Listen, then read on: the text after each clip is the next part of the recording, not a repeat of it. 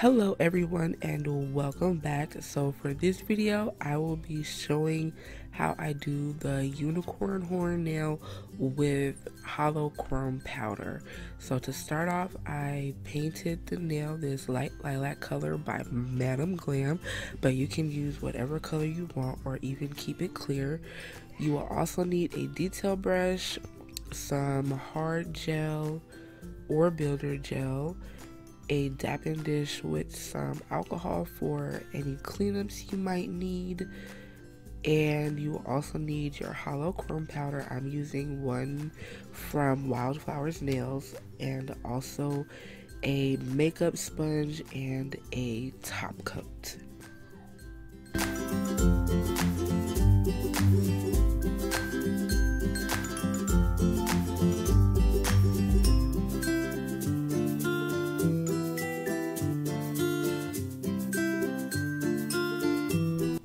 So first you want to take your brush and dip it in your gel and get a decent sized bead, and then you just want to drag it from one side of the nail to the other in a diagonal direction, and it can help if you move the nail along with your brush so your lines can be a little more straight.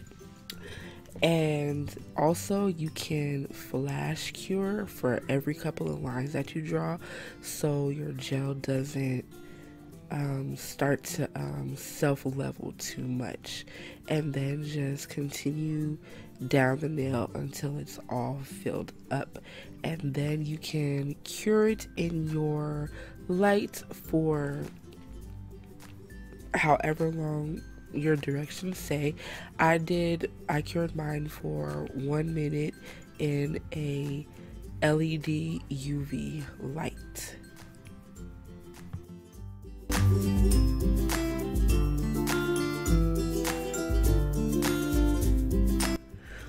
So after it's done curing, I like to go back over all the lines a second time so that way the dimension or the texture doesn't go away after putting the top coat and the chrome and then another layer of top coat. So this is just a personal preference of mine. You don't have to do it, but I just like the way that it looks.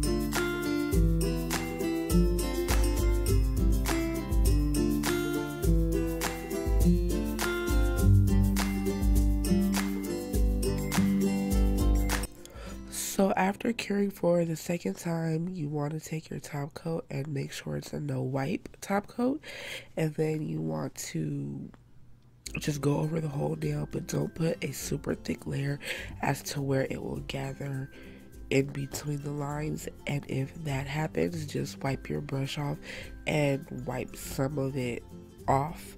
And after that, cure for the amount of time. I did 30 seconds in my light, and then take your sponge, dip it in your chrome powder, and go over the whole nail until it's fully covered. And once done with that, top coat again and cure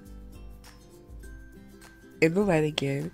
And then if you feel like it needs another layer of the chrome powder, just go back over it with the chrome and top coat again, and then after that you're all done. So I hope this video was helpful to you. Thank you for watching. I really appreciate it, and until next time, peace out, y'all.